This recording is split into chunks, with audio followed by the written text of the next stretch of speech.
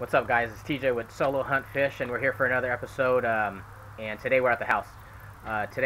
We're gonna shoot the bow a little bit at the house. Just kind of shoot it around and whatnot. And then I got something new. So let's shoot the bow a little bit and then bust out the new thing. All right, stick with me.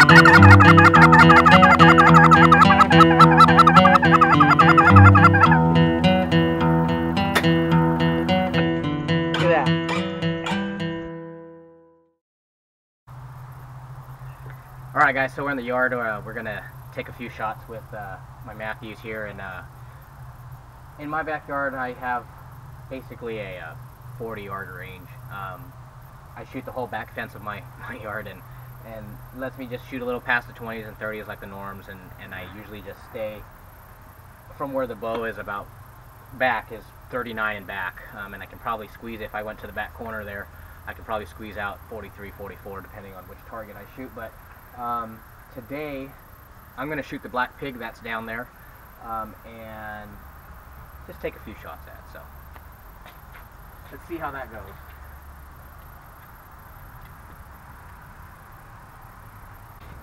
One thing I want to say is, if you guys are new to the channel, make sure you hit that subscribe button. Give me a like, comment if you have some ideas for me.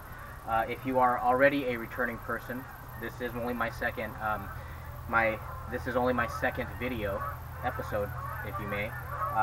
Then I appreciate you returning. And look at that, a nice flock of honks coming over. Pretty cool. We're not going to be shooting any of them though. So again, thanks you guys for following me. Appreciate it.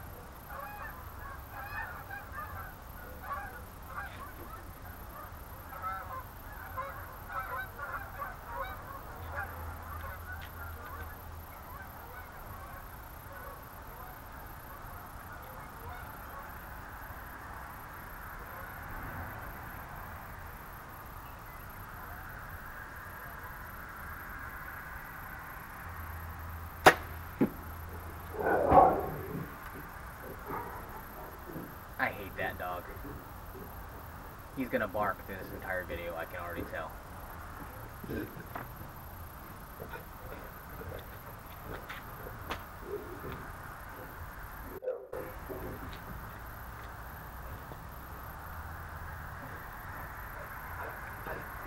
So the sight I'm shooting is an HHA Sports. It is a slider, rear slider, that I have dialed out to a little over 80 yards with my bow. It's I've never really been a fan of the single pin sliders, you know, prior to obviously shooting one now, and I actually grew to become a fan of it, and so now I have been contemplating whether I should get another one or not. I know they're very pricey, and I'm not one to say I always want to just dump a bunch of cash into one. And so I was thinking about changing it out, but shooting pretty good. You know, in episode 1 we shot El Dorado Hills, and did pretty good. A lot of it was me, a lot of it was wind, just I couldn't compensate for, but shooting okay. What do you guys like? Do you guys like single pins, multi-pins, sliders versus stationary? What do you guys like, huh? Leave a comment.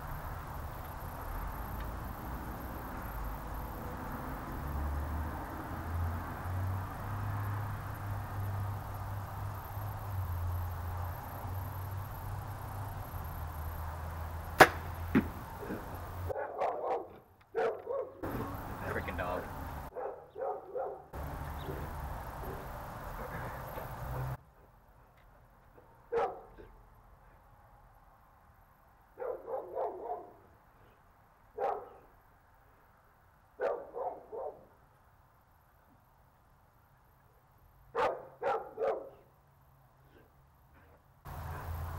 So one thing I like about the slider is it's very open, or single pin at least.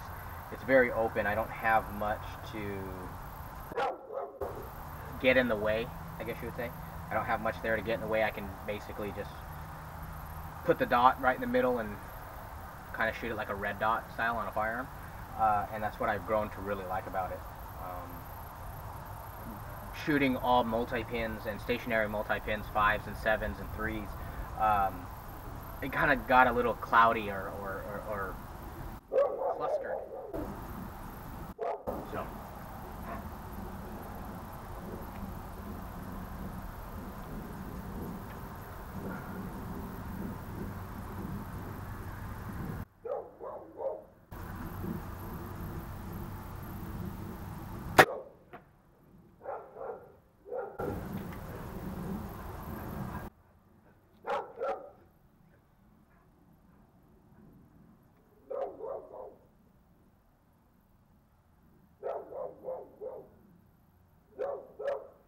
We're only going to shoot these 4 arrows. That dog is annoying. And then I have something else for you guys.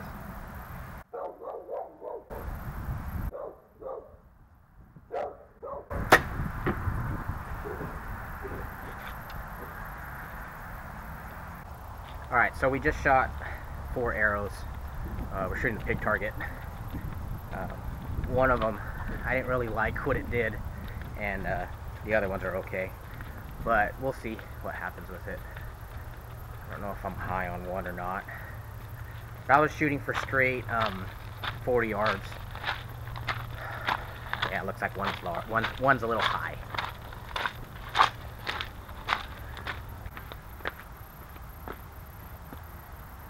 So as you can see, I shot high on this one. This was the last shot. It just didn't feel good. It is what it is, and we got 3 good ones here. Alright, we're done shooting for the day. So now I got a little something that we should share with you guys. Alright, so let's go do that.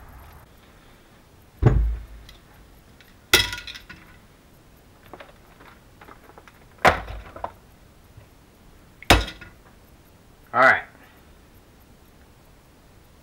so we got a new sight, and I went with the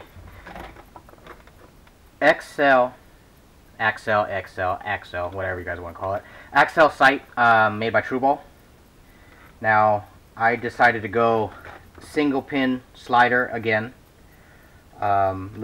basically the same as my HHA, but I wanted to try something new, and I've never tried an Axcel, and I hear really good reviews about them. So, Axcel Accuhunter.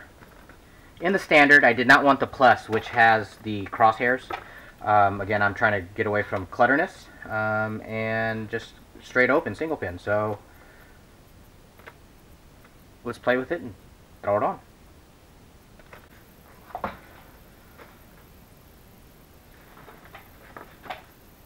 So I'm pretty excited about this sight. I have been researching what kind of sight I want to change to, you know, something different. Right now, on my bow, I'm running an HHA slider still, you know, still sliding sight, but episode 1, I mean, I was at target number 2. I went to the wrong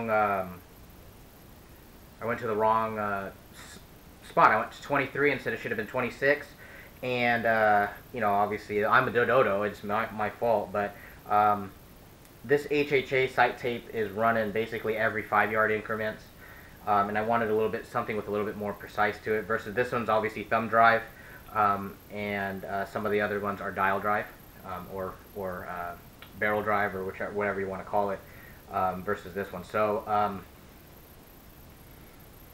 let's swap it out, see how it goes, and then we'll shoot it.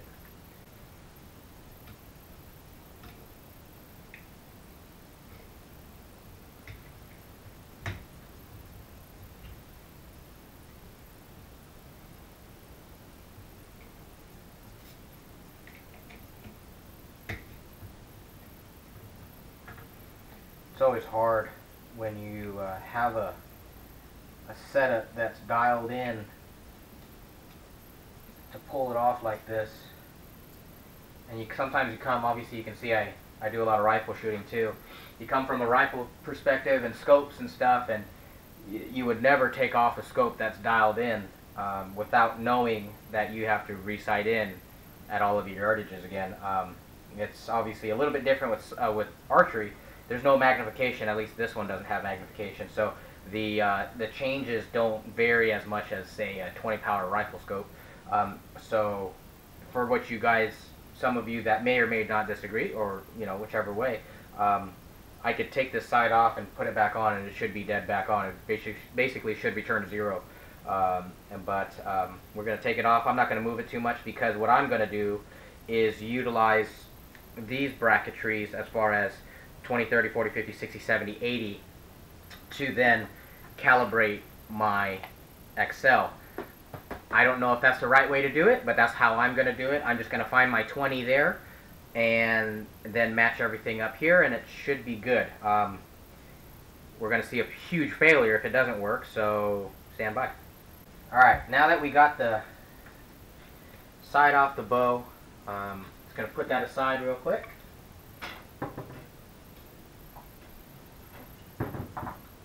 And bust out the Axcel.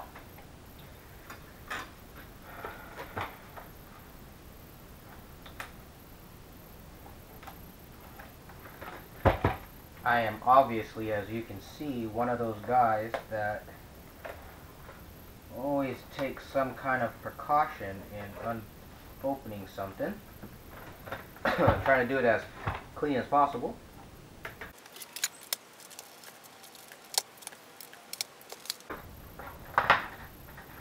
Alright, so in opening the box here, we obviously have the label for my Accuhunter, and then your instructions on how to use the Accuhunter. Sight tapes, looks like we get 2 sight tapes, 1 through 40. I don't know what we're going to use, but we'll figure that part out later. I mean, literally, I can probably just take this, match up the dialing on here. I don't know. We'll wait till later for that.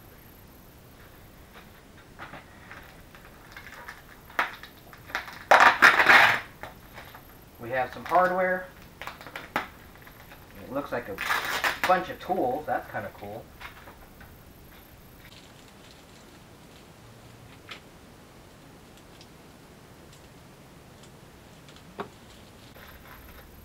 So, wrenches and installation screws, and then the sight. So pretty cool. I actually like green as far as fibers. I'm a big fan of green. This is a 0.019 fiber optic, and I mean, like, for example, on my rifle, on my shotguns, when I shoot Benelli shotguns, and I change all the fiber optics from the standard red or stock red to greens. When I shoot low light, I just feel like, for me, green sticks out a lot better. So that was another selling point for me, is that this was basically a green sight. You know, some people will ask, why didn't you go with a dovetail bar or something like that? And for me, I just couldn't justify the amount of money extra it is for a dovetail. I don't really remove my sights once they're on and dialed, but I think with this one, from the way it looks like, I think you can probably convert it. I don't know, but this is ran, like I said, on a wheel. Well, not a wheel. This one's a star drive. But basically, the idea of the wheel, it moves it far forward. One thing on my bow, because I run the Mathews quick disconnect quivers, the tension knob or lock knob for the HHA was in the way as I try to get into the, with the arrows there. So I'd have to either move the arrows out of the way or tuck my head to get in there and work it and manipulate it. But now, if I know right, when this is on the bow, this should be right in front, where I'd have to reach around the arrows, but I'd still be able to manipulate the slider.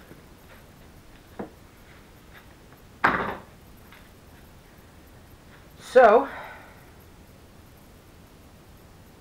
put it on.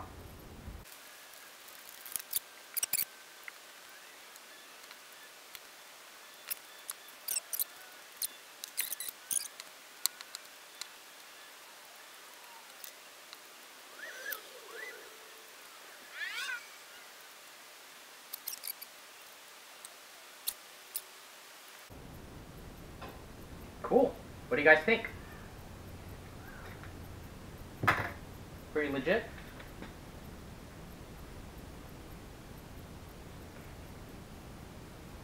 I'm liking it.